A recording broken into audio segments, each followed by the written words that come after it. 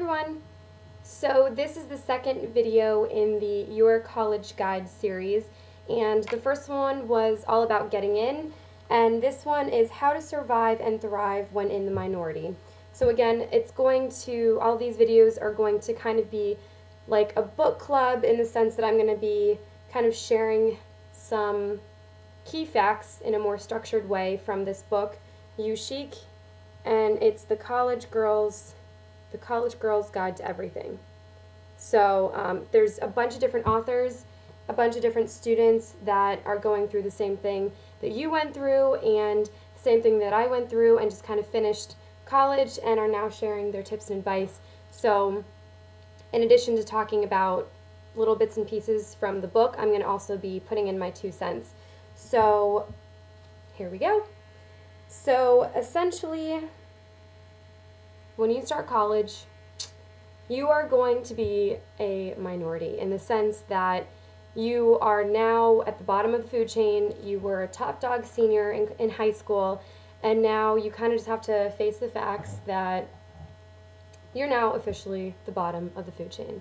I'm sorry, I know it kind of stinks, but look at it this way. After you're done with freshman year, you will no longer ever have to be a freshman again.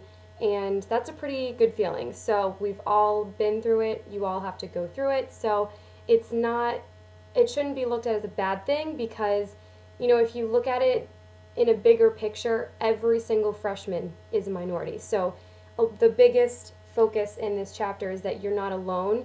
You yourself may think that you're in the minority because you feel new to the environment, you are meeting people for the first time, you're going to classes for the first time, and you're just new to the entire experience altogether. So, but if you really look at it, every other freshman is in your shoes. So, even though you may feel like a minority, you're really not because everybody else is feeling and experiencing the exact same thing that you are. So, the particular author of this section says that the first thing is not to panic. She said to check out opportunities on campus, attend new student fairs and collect pamphlets, or go to the student life office on campus where you'll find a list of clubs and organizations. So that was something that I had to do whenever I first went to campus. And of course it can be really intimidating, so the best thing to kind of get over that fear is befriend your roommate. The roommate is usually the first person that you will meet unless you happen to meet someone in the elevator or like on the way going to places.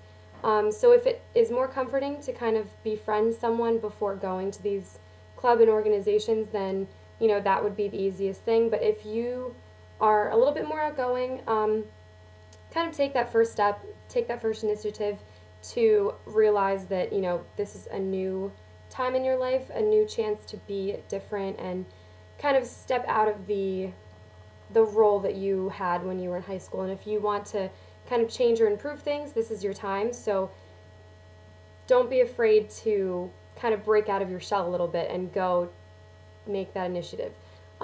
It's even harder for people that transfer. I am friends with a kid who came to my school sophomore year, second semester. So as if it wasn't hard enough for him to come to school, transferring over, he came the second year, the second semester. So it was like even harder for him, but he's a really outgoing person. But I remember sitting in the student government office and he just walked in and was like, "I want to get involved." And I was like, "All right, that is the attitude that you need." So we became friends, and he really just wanted to get involved. He kind of asked us what to do around campus, what do students do whenever they're not in class, things like that. And he just kind of was using other people as a resource to find out about things on campus. So even if you don't necessarily have the courage or want to kind of step out and join a club or something right as soon as you get on campus, talk to people, mingle, meet other people that are in your classes or that are in your hallway or on your floor in your dorm room in your building, and just kind of ask them, did you hear anything that's going on campus? Like, what clubs are you getting involved in? And then, some people will go in there having a sibling who's older or just know people that are in upper grades, so they can sometimes give you some like word to the wise, I guess. But don't panic because, again, everyone else is going through the exact same thing that you are. So use Facebook, utilize Facebook also. There's different groups. I'm sure that universities sometimes like purposely will group students that are all in the same year. I met a bunch of people on Facebook before I even started college, because as soon as you know that you're accepted and you get the acceptance letter, usually when you go on Facebook, they will already, like, people will already be in the network of your university. So just like, don't be afraid to friend people, you know, like, it's kind of awkward afterwards, I guess, but like, if you happen to be friends, like, to actually become friends with the person and be like, oh, I'm actually already friends with you on Facebook. But everyone does it, so that whole being creepy thing, like, doesn't even apply, because that's just how you make friends. So in addition to not panicking, the second thing is to just show up to these things. And the author says, which I agree with, as lame as it sounds to be the new kid in 5 different clubs, sometimes just showing up will demonstrate that you are really a serious person about making connections.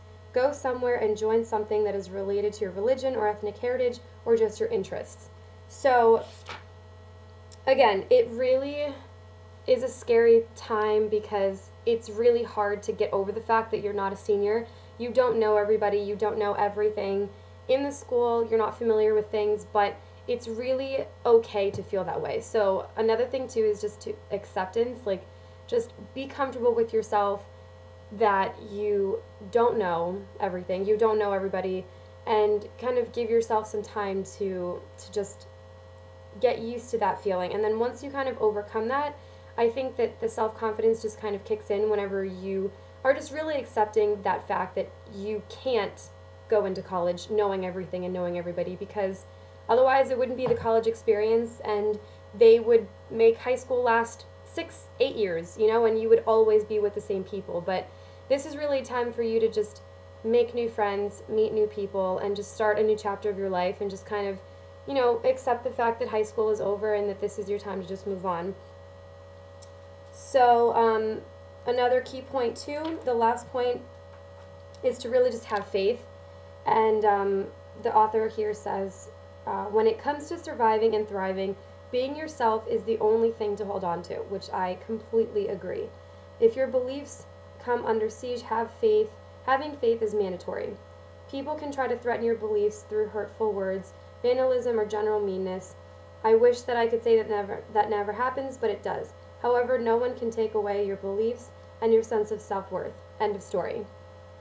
So this is such an important thing, is to not mold into the types of people that you see on college campus, because there are so many different people that you shouldn't have to change who you are just to fit in. Because who's to say that, you know, it's not like high school. Like, people sometimes think that they have to change who they are just to fit in and become, you know, the leader or the top person or something. But who's to say that you won't meet other people that have the same interests and the same beliefs as you, and then you can be the leader of that group? You know, like, you should never have to feel lesser. You should never have to feel like you need to fit in, because the truth of the matter is that college is different. There are so many more people on campus that if you don't click with someone, you know, just become casual friends. Like, I always tell my friends, and I call them hi-bye friends, that you know, I think it's really important to be friends with everyone, but you don't have to be best friends with them. You know, you see them in the hallway and you just say, hi, how are you? Good, how are you? Talk, you know, mingle for a little bit and then just move on. You know, it's not the end of the world. You don't have to be best friends with this person. So just also keep that in mind, that it's important to be friendly with everyone, but you don't necessarily have to be best friends with everybody. So don't think like you have to fit in. Don't think like you have to become someone that you're not, because, you know, ultimately this is when you make lifetime friends. You know, as sad as it is, sometimes it's really hard to keep friends from high school forever, but a lot of people do say that, you know, the friends that you make in college are more than likely going to be the friends that you will be friends with even whenever you go to work and whenever you know, start your own life after college. So don't pretend to be something that you're not, because then you're going to be stuck with that role and it's going to be harder to break out of that. You know, like, if you were support, like if you were a certain type of person in high school and you wanted to break out and make new friends, but you kind of felt like you were being pressured or, you know, stuck in a certain group, now is your time. You know, like you finally broke out of that. You're now in a new environment, a new college area, new people, everything. So you don't want to get into that same trap again. You know, kind of learn from the mistakes, because I know that it was really hard for me, like in middle school. I felt like I was kind of in a certain role, and then it was kind of difficult for me to break out of that and kind of make new friends whenever I switched to high school and switched again to a different high school.